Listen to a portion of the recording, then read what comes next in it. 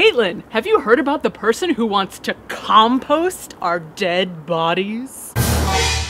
Ew.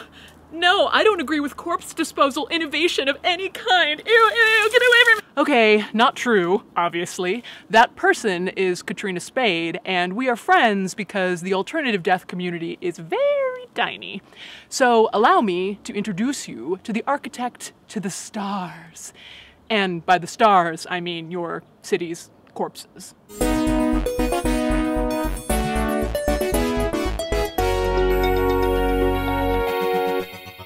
You can't compost dead bodies, not for my mom. That's Soylent Green. It's horrific. That's not really a question, but what started off as a thesis project for a master's in architecture is now a fully funded fellowship called the Urban Death Project, a system for composting human remains in urban settings. Now, just because she's funded doesn't mean she's not a quack.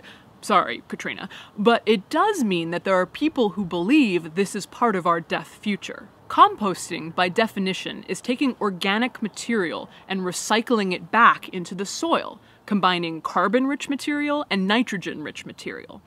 When I think of composting, I think of banana peels and apple cores. But you know what else is organic material? Animals. In fact, they've been composting livestock for years, everything from pigs to chickens to 2,000-pound steers. And guess what else is a big ol' sack of organic material? The human body.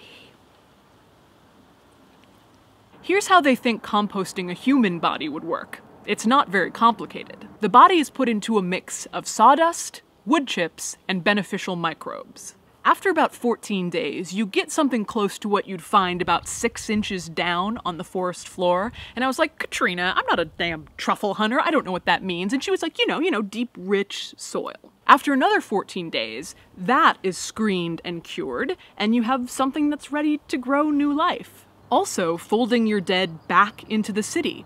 City parks could come and collect the compost. If that idea makes you wildly uncomfortable, well, that makes sense. We have no idea what that kind of comfort with death would look like. We like to pretend our bodies aren't organic material, and chemically preserve them and seal them up in caskets and vaults. Now to the blowback, the inevitable #complaints. Isn't this Soylent Green? It's people!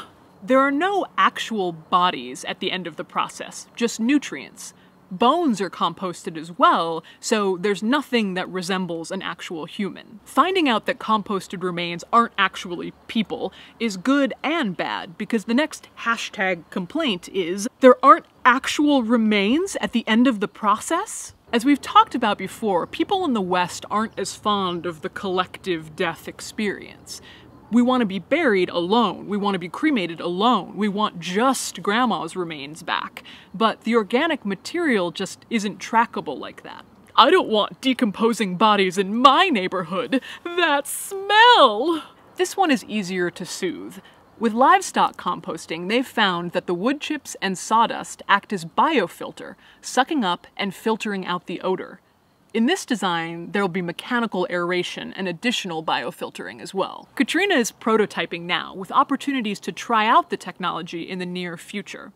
How it will fly with our current draconian death laws, I'm not sure. Katrina has agreed to answer some of our questions in the comments, so ask away, but don't embarrass me, guys, okay?